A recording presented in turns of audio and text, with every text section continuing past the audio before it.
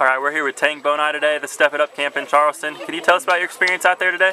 The experience was a great experience for me. I got to test my skills against other competitors, and I was able to judge my talent based on the other competitors. Describe yourself as a player for us. I refer to myself as an old-fashioned player. When I need to, I get down and dirty. I'm nasty. I like to cross the line a little bit, but overall aggressive.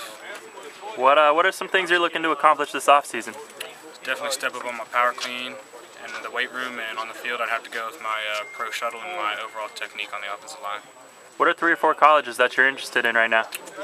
North Greenville, Charleston Southern, and Georgia Southern.